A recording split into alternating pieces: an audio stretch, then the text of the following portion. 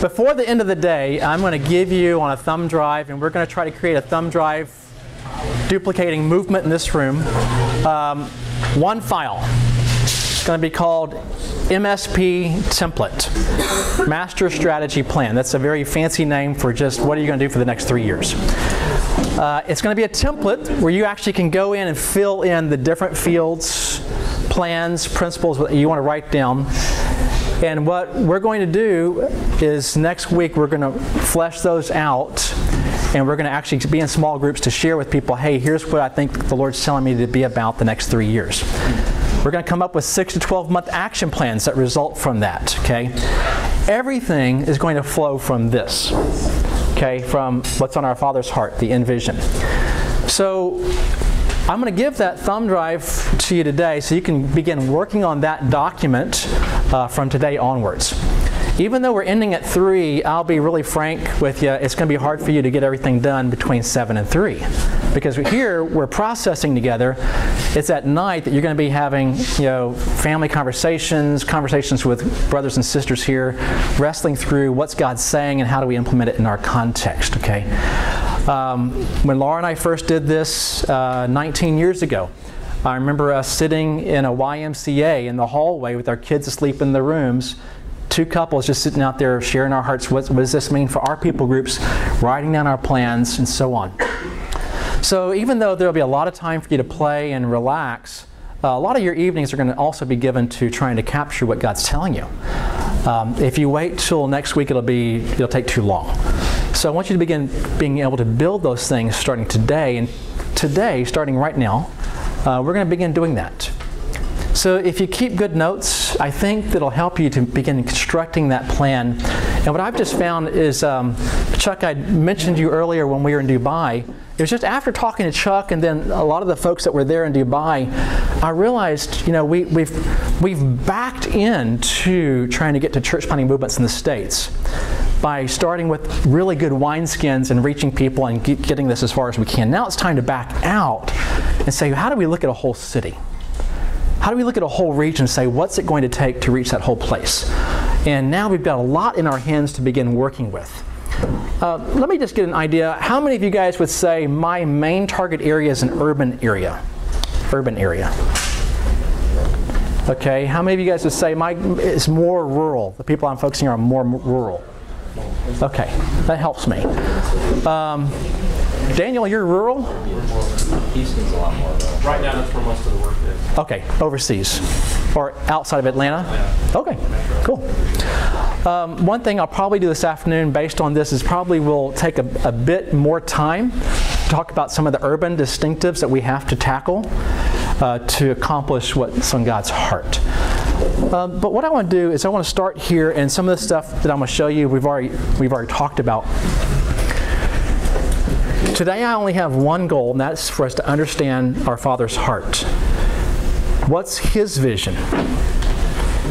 And that's something we call the end vision. What's His picture of what the end should look like in each of our contexts? And then that's what we're going to run after. So the question today is not what is your vision?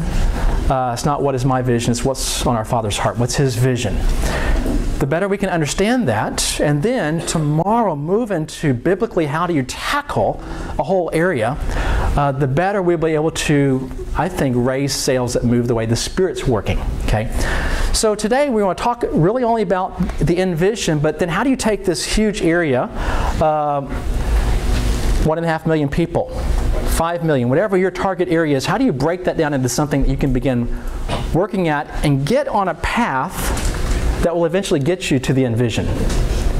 And that's really the big question. A lot of us are doing good stuff, but the question is it what it's going to take to reach everyone? That's the question we're trying to ask. So as we think about this, we mentioned this beginning in Mark chapter 1. What I'd like to do is take you a little bit on a journey through what's the Father's heart. And out of that, we're going to begin making some plans. And as we take a tour of the kingdom of God in the gospel in the book of Acts, I want to remind you, another way just to talk about the kingdom is the king reign, the reign of the king. That's about what Jesus was trying to establish. The reign of the king over all peoples. And so as we think about this, It just strikes me that Jesus uses the word kingdom over 100 times. Kingdom, kingdom, kingdom is like, the kingdom of heaven is like, and so on. How many times does he use the word church? Twice. What are those two examples? Let's mention them. What's one? Matthew 16. Matthew 16, which is what? I will build my church. Yep. Aren't you glad he's building it? What's the other one? Discipline. Yeah, bring it before the church. Okay, Matthew 18. Only two references Jesus has to the church, which must mean the church is unimportant, right? No. That was one of our big takeaways in Dubai when a lot of us came together, was those of us that were getting to church were having sustained work, and those of us that were not getting to church, we were losing a lot of what we had been doing. Church is critical. And the church is not critical simply because it's practical. It's critical because that's the center of what Father's doing in history, is creating for His Son a bride from every nation, that church that He's going to present to His Son one day. So the church is hugely important. But here's what I found. If we don't get kingdom right, we don't get church right. We've got to get kingdom right. If we don't get the kingdom right, we don't get church right. And so we have a lot of us that have been narrowly focusing on my iteration of the kingdom of God in this world, rather than starting with the baseline of, I want to just see God's kingdom come. And then churches are the outpouring of what's going on there.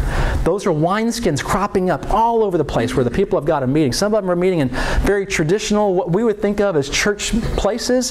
Some of them are meeting in homes and trailer parks, everything in between. It's good. And one thing you're going to find these 2 weeks is we're not going to bash the bride. We're not going to bash any model of church out there. We're not going to say, well, this one's always better than that one, because it varies. But we are going to say Jesus wants to establish His kingdom, and the bride needs to conform to His ways. Okay, so let's just be really careful about that in our language, because we want to bless the bride. It's Jesus' bride. Okay, so as we think about this, you remember me mentioning earlier in Mark 1:15. That's the beginning of Jesus talking about the kingdom coming. Okay.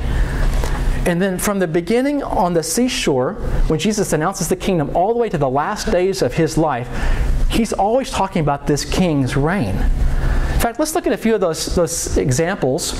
The Lord's Prayer. Let's just say the Lord's Prayer together. We've all learned this prayer. You ready? We can sing it. We can sing it? Who can sing it? Which art in heaven? Let's just say it. That might be better, okay? You ready? Our Father, who art in heaven, hallowed be Thy name. Thy kingdom come, Thy will be done on earth as it is in heaven. Stop.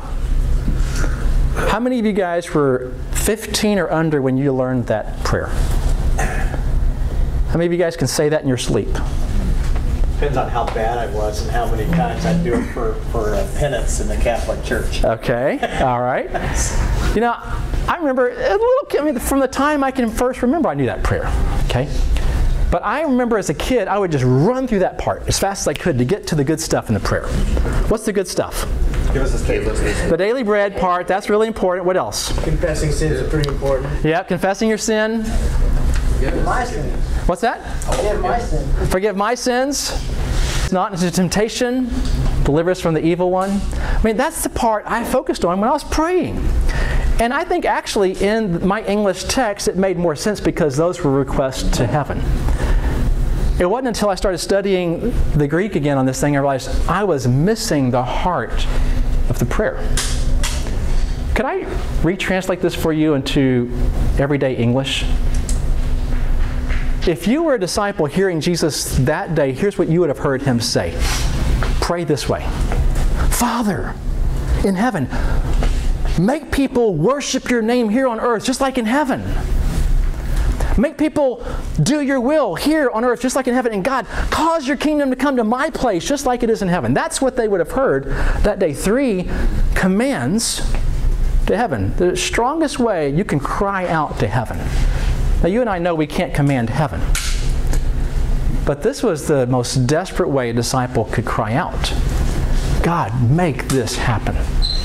And all of those three things, cause your name to be hallowed or revered, your kingdom to come, your will to be done, all of them are modified by this little statement right here, on earth as in heaven. So let me ask you a question, because we're trying to get to the Father's heart here. What's His heart? Now remember, your Lord taught you to pray this prayer. So question, do you serve a loving, merciful Jesus or an unmerciful, can't wait to chastise you Jesus? Which one are you going to take? A. More loving, right? Okay. So do you think your Lord's going to tell you to pray for something He doesn't want to answer? That's not His nature. That's not who He is. So He wants you to pray this prayer, and He wants His Father to answer this prayer. So let's ask this question. In heaven right now, okay, so on earth as in heaven right now, what are the angels doing? What are they saying? Holy, holy. They can't stop shouting, holy.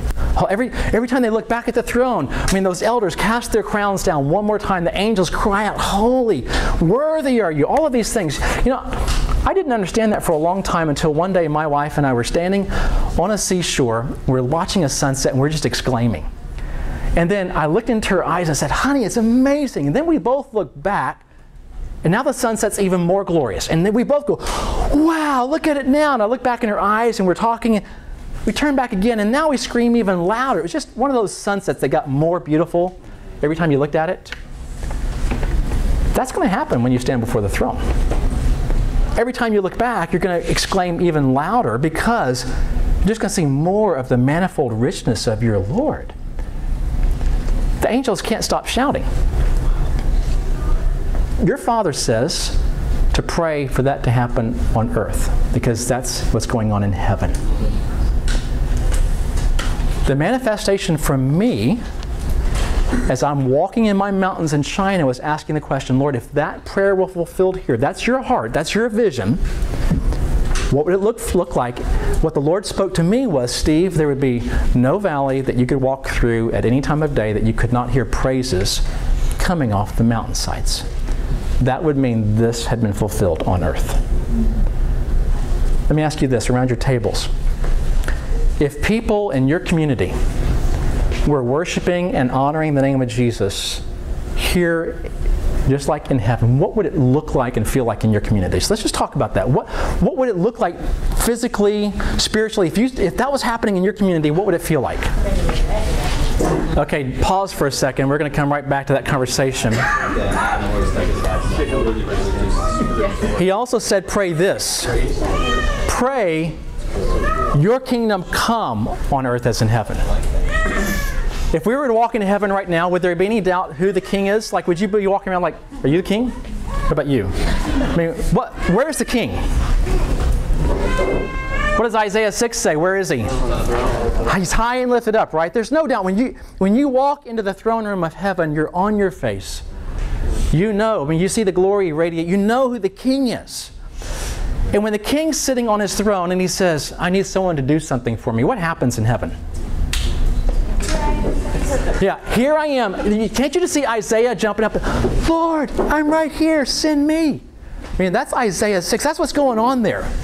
I can just see Lord saying, okay, who am I going to send to marry this time? I just see Gabriel and Michael having this wrestling match. Let me be the one this time. You know, I mean, everybody is so eager to do the will of the Father. I love what Psalm 110 says. It's a messianic psalm. It says in verse 3, it says, your people are going to offer themselves on the day of your power as free will offerings. You know, there were a lot of offerings in the Old Testament. All of them were required except for that one. That's the same offering that when Moses said we're building a tabernacle, and he says anyone whose heart's been moved, bring things. And remember, what did Moses have to do? He had to stop them, right? There was so much being offered up freely for the tabernacle. Psalm 110's a future prophecy saying, on the day of your power, your people are going to offer themselves as free will offerings, not because I'm on staff, not because I'm being paid, it's just because I love my Lord. And it says they're going to be so abundant, it says they're going to be like dew covering the earth. That's the picture of the end. That there's no place where people are not offering themselves freely to live for their king. That's what God wants for your community. That there's no place where people aren't saying, I want to live this way. It doesn't, like I said, every household won't live that way. But you can't ever get in any context where you're not meeting those people. That's what this is going to feel like one day. This is your Father's heart. This is what He's wanting to do in your area. And I want us to pause for a moment, and I want us to take a moment just by teams. I want us to pray first and say, Lord, if this prayer were fulfilled in my context, what would that picture look like? How would I know we're seeing that happen? And again, remember, everyone won't believe. But you can get to a place where you say, man, there's just no place left to work here because, I mean, it's just obvious Jesus' communities are everywhere. I want you by team to talk about what would that picture look like. And then I want you guys to jot down just a paragraph, a short paragraph that says, if the Lord's Prayer were fulfilled in my community, it would look and feel like this. We're just going to start there as a beginning of understanding the end vision. So let's pray, and then by teams, let's talk about what would it be, and just write down a short paragraph.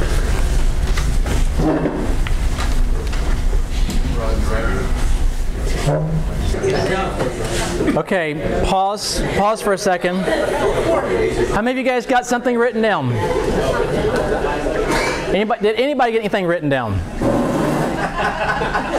Okay. I want you to take that as your sticky ball to begin building upon and keep fleshing it out. You won't have time, as I said, during these sessions to flesh out everything. I'm going to point you in a direction to start.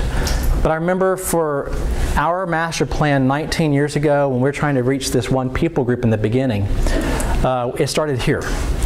What's my Father's heart for this people? Do I really believe that? Do I believe He wants to do that? Am I going to pray that? And then what's that going to look like? How is that going to manifest? You know, one thing He showed us was that we would have, Father glorifying, rabidly surrendered people that want people to know about Jesus in every place, and we would know we're done when we had those churches in every village, because then no one's going untouched. Then that created a big problem for us because that meant 5,000 villages, which meant 5,000 churches, which suddenly put reality to this picture. And I began to ask myself the question, does God still do that? Don't worry about that one yet. Just start with His heart. And He's going to begin helping you quantify what's that going to look like in your context, okay? How many churches will it require? Once you begin to flesh those out, then it forces you to go to a different place than you would have otherwise. You have to do things differently. And that's what Jesus is pointing us to. And we're just going to take a brief look at these parables again. I'm not going to look at all of them right now but He tells all of these parables. We're going to go through one every day where He just says, to you it's been granted to know the mysteries of the kingdom. Jesus keeps talking about the king's reign over and over and over again. We looked at that parable of the treasure and the pearl. We've already looked at that one. But He keeps telling these parables over and over. And as He does that, then He jumps into this wonderful verse in Matthew 11. How many of you guys just love this verse? From the days of John the Baptist until now, the kingdom of heaven has been forcefully advancing, and forceful or violent men lay hold of it. Don't you just love that one? Meditate on that one every day? You're like scratching up, what in the world does he mean by that? It wasn't until I was in the middle of a movement that I understood that verse. And here's why. Jesus says, woe to you scribes and Pharisees, hypocrites, you shut the kingdom of heaven in people's faces. You neither enter yourselves nor allow those who would enter to go in. Here's what was happening in Jesus' time. Those scribes and Pharisees standing at the door of the kingdom like this. You've got to come in our way. You've got to look right. So there was no room for a woman caught in adultery to come in.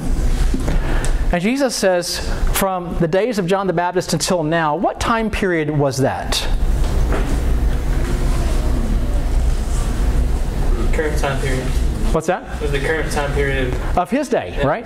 So don't read that and say from John the Baptist's day until now. That's not what, you can't put those words in Jesus' lips. You're talking about a year, 2-year period of time. You're basically talking about Matthew 4 to Matthew 10. Let me tell you what happened during those days.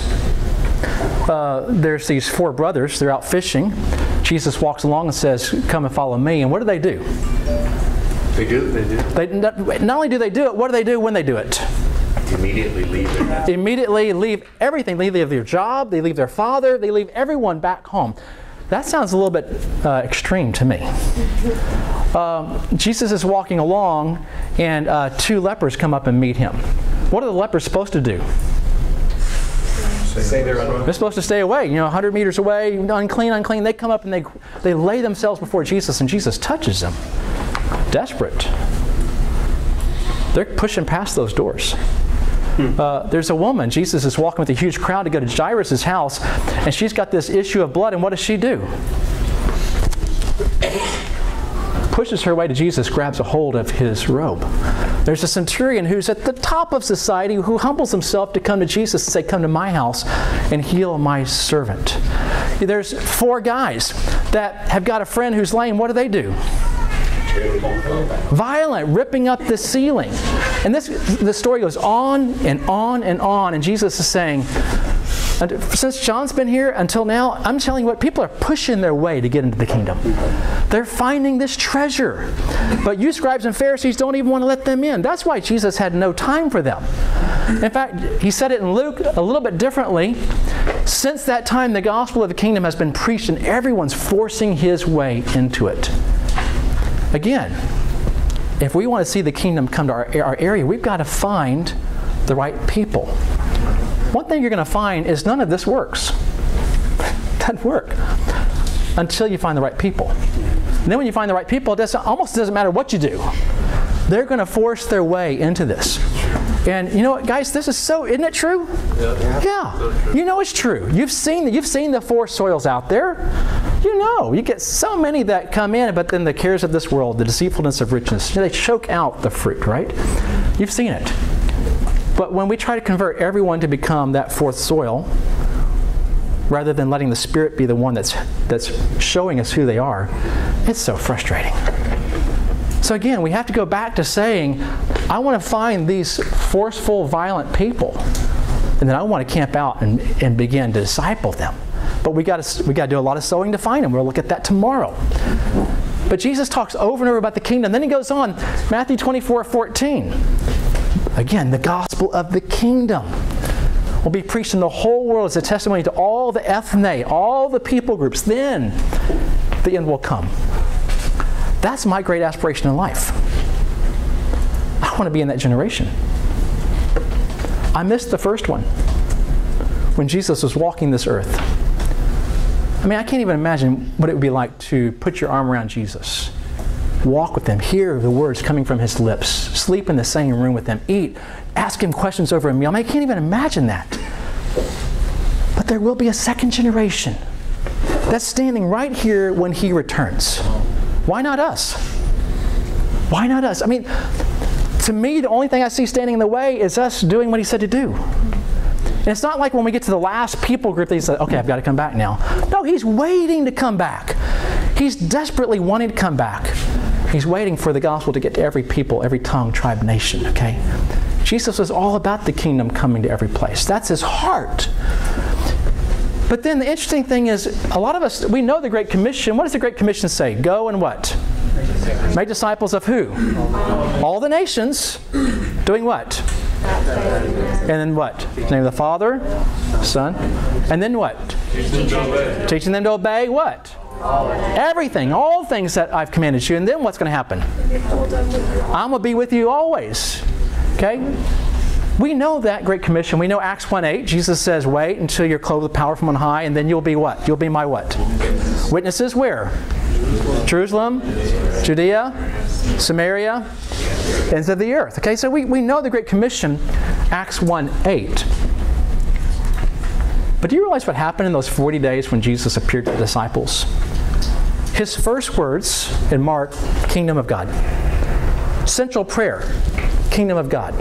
Central mission, kingdom of God. His last words, going back to the kingdom. Look at what he says here.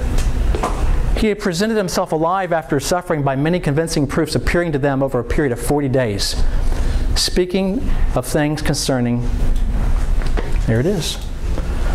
It's like Peter, don't forget. And then one of the disciples say, Lord, it's now the time that you're going to restore the kingdom to Israel? It's like, don't you get it? Guys, go out there. Be my witnesses. See, Jesus is consumed about the king's reign coming. He's not consumed about your church and your ministry. Everything points to him. And the churches are the result of us surrendering around ourselves to the king and gathering around him. And then all through the book of Acts, that's what the disciples do. They're repenting, just like Jesus said in Mark 1, filled with faith, believing. And they begin going out. They surrender to the apostles, to the Spirit's empowering over and over, filled again and filled again and filled again and filled again. Tomorrow Chuck's going to talk to us about what is it like to abide in the Spirit and abide in His Word and just surrender to the Spirit's leading. Okay, and as they do, though, they're very focused. They've got a desire to fulfill God's purposes. They want to be people sent out by their Lord. They're living out the Acts 1:8, okay, in the power of the Spirit. And as they do so, it's interesting. We're going to talk about this a lot on Friday. It's not just that they go out and do whatever they want. They have a very simple pattern that anyone can emulate over and over and over. Every community, they learn simple patterns of how to be a disciple and make disciples. And it begins to go out not only place by place, but generation by generation, until what happened was movements. And those movements look foreign to us, but they were, I think, fairly commonplace in that world because that's the DNA of their discipleship. That's who they were. That's what the revolution was that Jesus was launching by the seashore. Every disciple lives this out. You're not normal if you don't. That was the message of Acts. And then you come to the is that that time? All right, let's pray, guys. Around your tables, let's just pray. God, cast out workers into the harvest. You know, in the book of Acts, when the kingdom was spreading, I love Acts 19. We could just camp out in Acts 19 for a whole morning. Ephesus. Of Paul's 7 or 8, I think they're church planting movements. They're definitely kingdom movements of some sort, disciples and churches multiplying. Of those 7 or 8, the high water mark is the province of Asia, Ephesus, as the capital. It says that he went in the synagogue persuading them about, what is it? Kingdom of God. There it is. There's a new king. It's not Caesar. His name's Jesus. He's come to reign in your community. And this word begins to go out. Churches are being birthed. People are gathering around the throne. Okay? And as they do so, it says that Paul then pulls out his disciples and he's training them. He's reasoning with them daily in this school of Tyrannus. This is just a rental hall. Okay, we'll look at that a lot more in 2 days.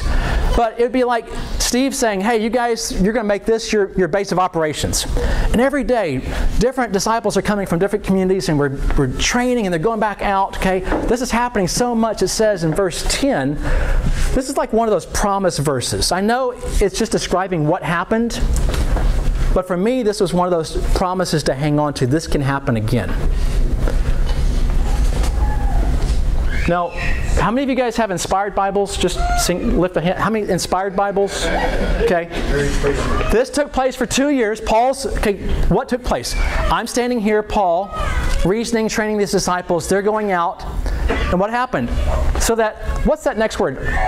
All. How many of you guys think that means like all?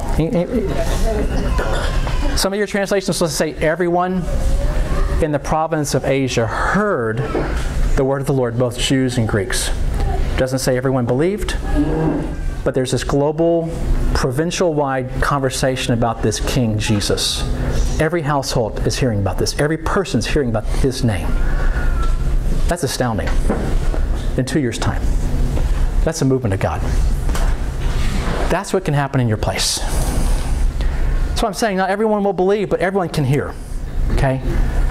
And it all goes back to what's on the Father's heart, and are we surrendered to that, and are we living that lifestyle? Okay? That's the end vision. That's what God wants to do in your community. And so much so that when we get to the end of the book of Acts, the first words in Acts are about the kingdom of God. Those are Jesus' last words. The whole mission of Acts is about the King coming. And then you come to the last words I love this. Paul stayed 2 full years in his own rented quarters and was welcoming all who came to him, preaching about what? Kingdom of God. There it is. I mean, last words in Acts. The King's coming. And look at this. Teaching concerning the Lord Jesus Christ with all openness. And the last word in the Bible, in the Greek New Testament, in the book of Acts, last word is this word, unhindered. It's a very strange word. We don't use the word this way. All it means is this: what was going on could not be stopped. And that was like the exclamation point the Holy Spirit wanted to leave with you. This whole thing of what's going on in Acts, no one can stop it. It's the King's mission.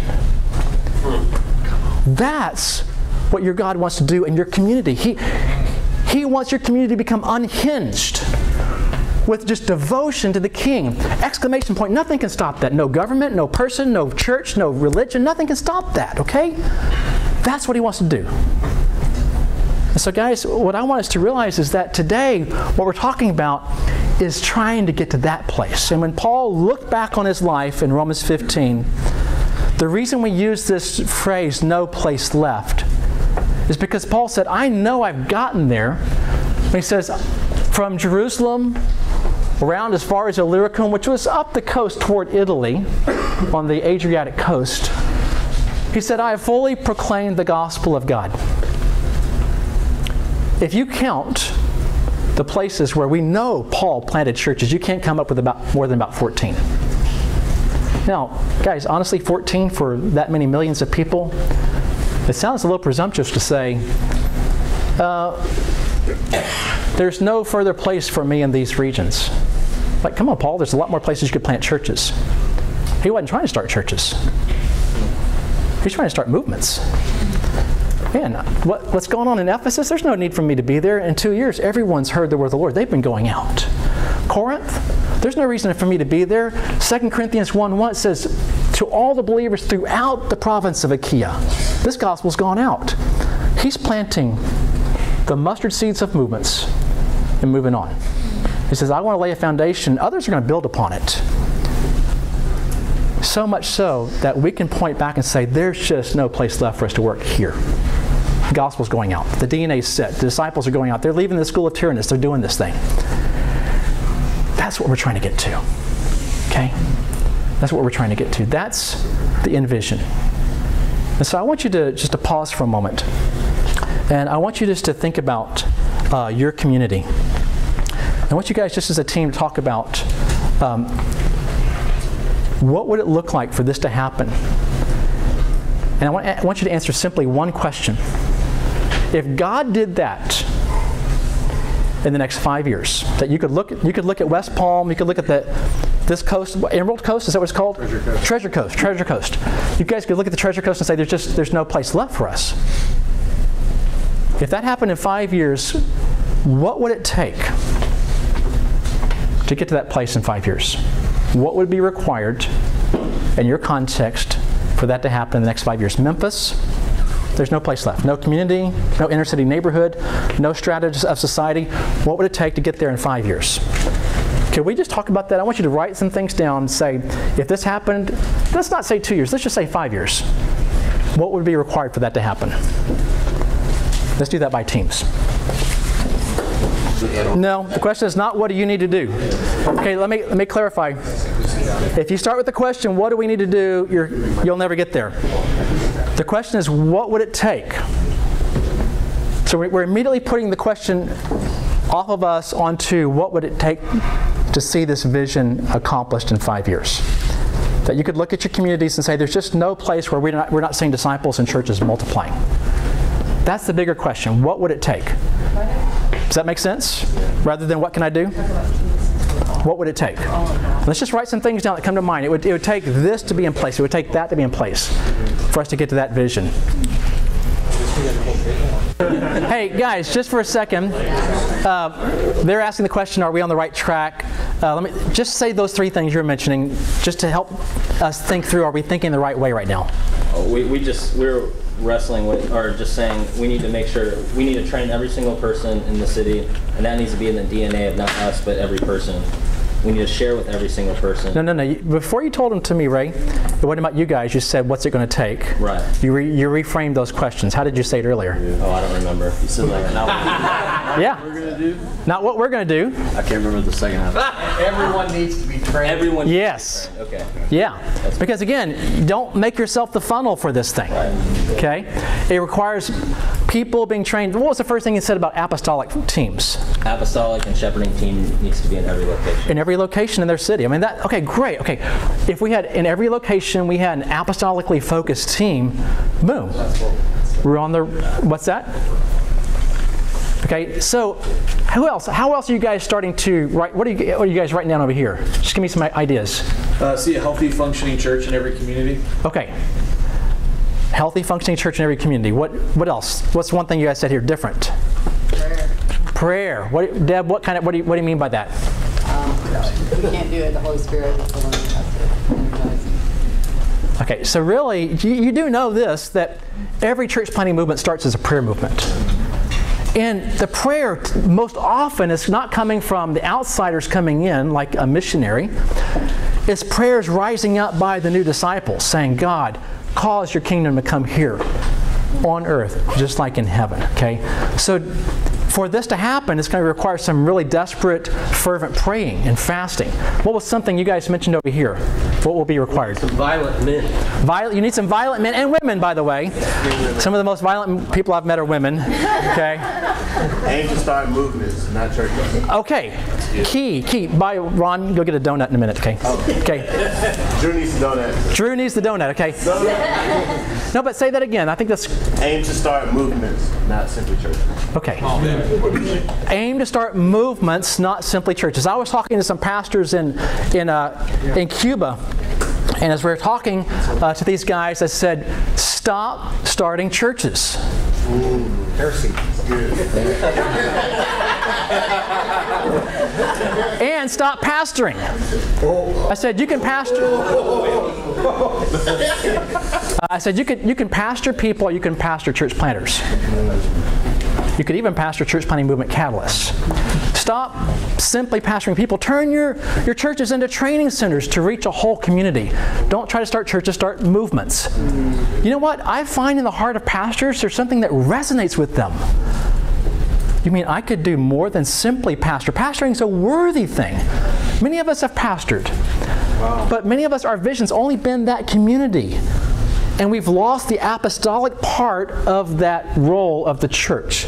We're saying let's recover that part of our role as a church, right? Yeah. So don't just pastor people, pastor church planters, pastor CPM initiators, whatever you want to call them. That's great. What's one thing you guys wrote down over here? What would it take? Multiplying movement in every city or village. And are you guys focusing on Indonesia? Actually, we're talking about Cuba. Cuba. Okay, you're talking about Cuba. Okay. Cuba's going to take the world, by the way. I love it, okay? Cuba, amazing things God's doing in Cuba. But what we're asking right now is not the question, what can I do? Please, if you hear your neighbor say, what can I do? Just as the foundation, just slap them. And they'll turn the other cheek, okay, it's okay. And just say, are shaken by the shoulders, wait, let's go back to the first question, what does it take? Then we ask, what do I do? Okay, what do I do to help facilitate that? That's what we're talking about here. We need to posture ourselves and go back to ask this question, how do we get there? And what I want you to see is your Father's heart. He's already told us the harvest is plentiful. That was never in question. He's already told us that it's not 4 more months, but the harvest is white now. You know, when Jesus said the harvest is plentiful, he's talking about the Jewish people. Paul described them as a hard people. He said they've had a hardening take place. Some of you guys, your communities may feel pretty hard. Now, Cuba, you can put any stick in the ground, it's going to grow up. Something's going to happen. Okay, I love Cuba. But there's some places where you can plant 100 seeds and only 1 comes up. But in every place there's a harvest. You just have to work harder to find it. But when you find those violent people, then it begins to spread, just like we see in the book of Acts, okay? So guys, what we're wanting to do is just say there's harvestable people everywhere, even in hard nations, okay? Everywhere you're going to go. And that's why we're asking the question, what's it going to take?